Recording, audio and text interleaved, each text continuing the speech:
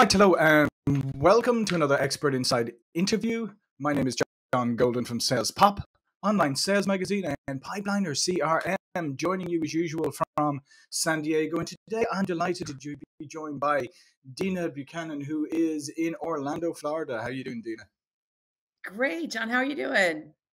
I'm doing great, thank you very much. And Dina started a real estate investment career in 2002 when she and her husband started LifeWorks Inc., a residential company where she and her husband began the construction, rehabbing, acquisition, management, and disposition of single family homes. And over the years, you've spearheaded many entrepreneurial endeavors that have included both residential and commercial real estate companies, and as well as launching a very successful property management company. And what we want to talk about today is, Dina, what are business owners doing in this economy in order to not just survive, but to succeed and thrive? So, Absolutely. what is the first thing that you would say separates those people who can see opportunity even in the midst of like crazy chaos? And it can be chaotic for a lot of business owners.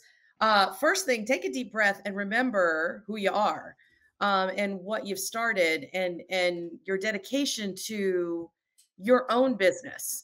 And then stop and think about, what do you need right now? What is the most important thing that you need right now?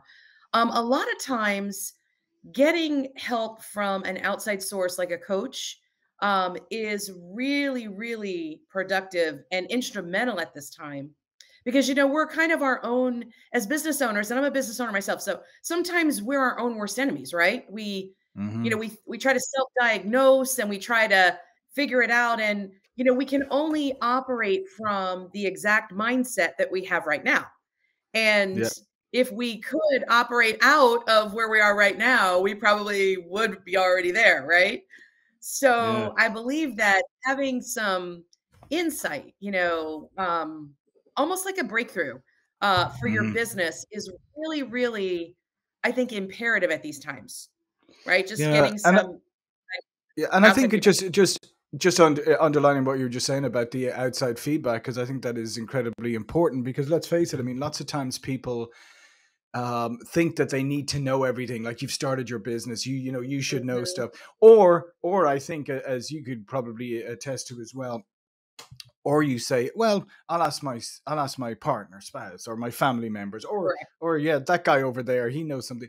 But the problem is that those people come to it with their own biases and their own perspectives, and you're far better off getting a completely independent one who's just focused on you and isn't bringing any baggage to the table, if you like. 100%, 100% agree. And the power of that is the discovery that you get as a business owner, because it's really about you, and where do you want to take your business?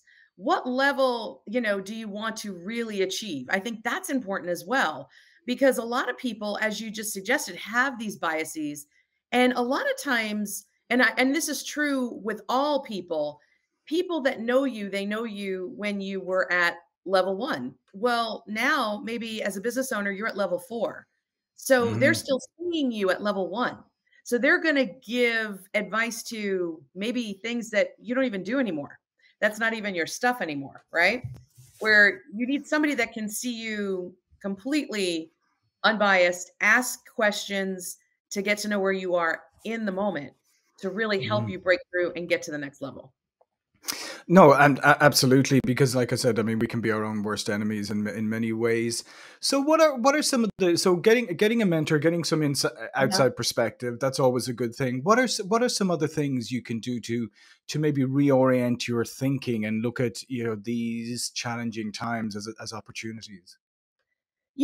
I think really getting back into looking at your business and saying, okay, what is it that I need right now? And I think the number one thing people are concerned with is, am I going to have enough clients, Hmm. prospects to, sell my product to use that want to use my service? And the answer is a resounding yes. There are always going to be customers. It's about really being strategic, about getting in front of your target customers and doing things that help let you stand out versus your competition. What's going to make Mm. you be a standout if you're a real estate agent compared to the other agents that are out there? Whatever your business is, what makes you better? What makes you different? And really start to separate yourself from others and your competition. I think that's a huge Yeah. piece right now, too. Yeah, no, I would agree. And I think one of the things that people really want today is they really want some authenticity. They want to trust the people they work with. I think somebody was saying recently that they used to say like, "Oh, people work with or buy from people who they like," and they think, and somebody suggested that that's changed a little. It's more people that they trust, and I I think that's a really agree. important thing. And especially now, given the fluctuations in the real estate market, I mean, you want to work with somebody who you trust has their finger on the pulse, knows exactly what's happening, is giving you good advice, is telling you maybe not even things you want to hear, but the truth, and that way you can make informed decisions. I think that's a huge piece. And that's why when we can have somebody unbiased that they're not attached to us, right? They're not worried about I'm going to hurt his feelings or her feelings. Hmm. They're just going to be completely transparent. And I think transparency as a business owner with who you're getting help from is huge, but you got to trust them. And your customers definitely want to trust you. So Hmm. when you are being a transparent business owner and your offering is transparent, and they get to see who you are, and they get to see, wow, this is a person that actually not only do I like them because they're real, they're Hmm. honest, and they care. I think we grossly underestimate care when we can care about our customers and what is their best interest. What do they want? When I work with clients now, I let them know, hey, listen, it's not about me and what I want. It's about me helping you get what you want and need. And that's Hmm. what is the most important. I care more about you. I've said this to a client. I said, I care about more about you than I do this relationship with you. So I have nothing to lose. I'm always going to be very honest with you. And if that sends you away, well, then maybe we shouldn't work together. But it never sends anybody away. People love that because they go, wow, she's brave enough to tell me what I need to hear, not what I want to hear. And that's somebody that can really help me make a change. Yeah, no, especially in fluctuating markets, as you would know better than I. But I mean, when we go through a situation like this, and maybe my house was technically worth X 2 months ago, Uh-huh. and now it's worth Y, but I'm hung up on the X, right? I Mhm. mean, that's a difficult that's always for me. That's always a difficult conversation Yeah. realtors and sellers have to have, is the reality of what your house. Yes, maybe if you sold it 2 months ago, you'd have got X, but unfortunately now you're not going to get X. And if you hang on for X, uh, you may miss out. Yes, I think the reality is again trusting who you're working Hmm. with because I work with a lot of realtors as well as other business owners, and one of the things I hear from realtors a lot is they hear through other people's advertisements about I'll get you this, I'll do this for Hmm. you, I'll do that for you. And if those things were real, they would be already there, right? Yeah. So I think that it's more, I know it's more about having a real conversation and saying, hey, this is the reality and this is how fast things change. And you got to realize too, our customers today, particularly in real estate, they're bombarded. Oh my gosh, they're so bombarded with Hmm. news and data that they get from social media channels and whatever else they're listening to, that it may all be overwhelming to them. And so Hmm. getting with them and getting clarity, I think, as a business owner, or whoever's representing you with your clients, is really getting crystal clear on exactly what is the situation. And keep in mind their situation, your situation, everyone's situation is individual. The things that Hmm. maybe stop one business owner from succeeding, another business owner may not have that issue. They could each be going through something, right, that's keeping them from Hmm. getting what they want, but it could be different. So getting really down to what is it that's stopping you from Hmm. getting to the next level or the place you want to be or that goal?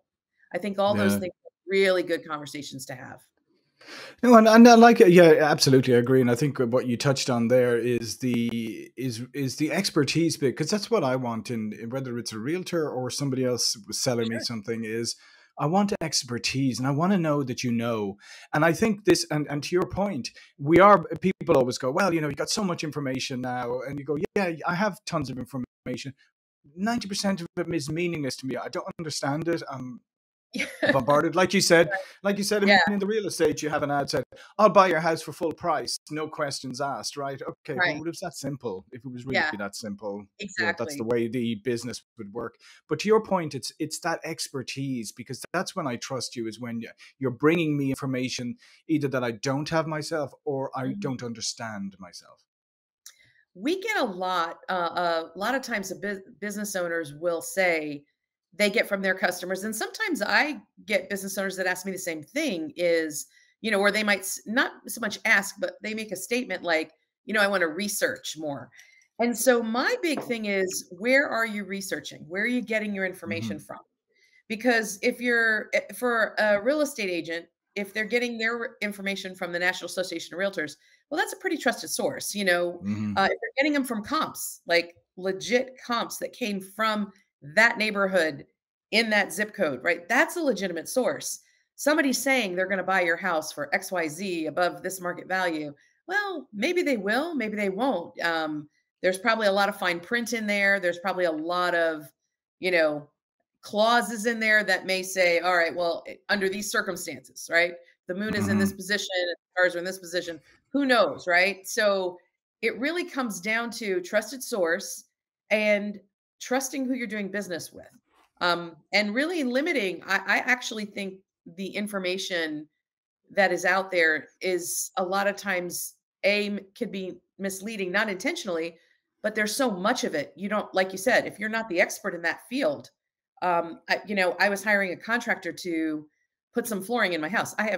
That's not my area of expertise at Hmm. all. Right. So even if I did research about flooring, I might not know what I'm reading. I might not know Right. what these numbers mean, or if this is a good Hmm. person or not a good person. Right. So you got Yeah. that too. Yeah, and I think I mean that, and obviously in real estate is pretty prevalent right now. I mean, you probably deal with it, or people who deal with it. Somebody comes and says, "Oh, look, my house on Zillow is worth $5 billion. Can you get me that asking price?" And you go, "Probably not." Right. And I'm not an agent, but yes, Hmm. I've done real estate as an investor, Hmm. but Yeah, I've yeah. worked with a ton of agents and, in my business now as well as in my real estate business. And yeah, they deal with that all the time. They deal with somebody saying, "Hey, I can," you know, they have an advertisement that says, "Your house is worth $925,000," and a comp is gonna say different. And it could be a Hmm. comp from this week compared to, like, they might say, "Well, Yeah. a month ago it was." And that's true. A month ago it was, but that's how quickly things can change with what's going on. And just to, you know, the thing about change is that the only one thing that's constant is Hmm. change in business. Yeah. And so a business owner that any business that stands the test of time, they've got adaptability. And I think I was reading an article about different, like your IQ, Yeah. your intelligence quotient, your social quotient, your emotional quotient, and they added another one, and it's called your adaptability quotient. And I Mm. think that's really prevalent for business owners, because I myself am life coach certified. Mental health counseling was my background. I always say in my previous life before we did Mm. investing. But those things really do matter. And adaptability, I was happy to see they put that in there because I think as a business coach, I do measure that with my clients. I do talk to Mhm. them and say, hey, there is going to be some element of change here, and being willing to make the necessary changes. I think that's what makes businesses stand the test of time is when Yeah. they grow. I mean, if you look at a McDonald's menu from the 1950s or 60s, it's completely different than it is today. Mhm. And it's because they're listening to their customers and they're adapting to the changes they need to make. And that's probably why they're still in business.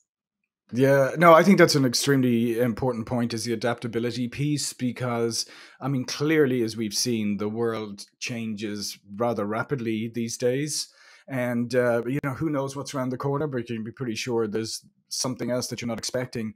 And I Right. think, and I think that's the hardest thing about adaptability is, like I always say to people, is don't get married to projects, don't get married to your strategies, Okay. don't get married to anything.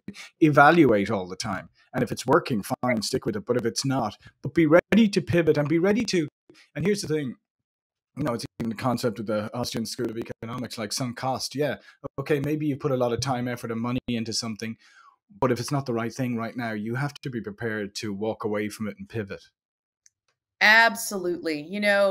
Even in our own businesses, um, and we've seen a lot of this too, because of COVID. Like, look how many businesses had to pivot to online. Hmm.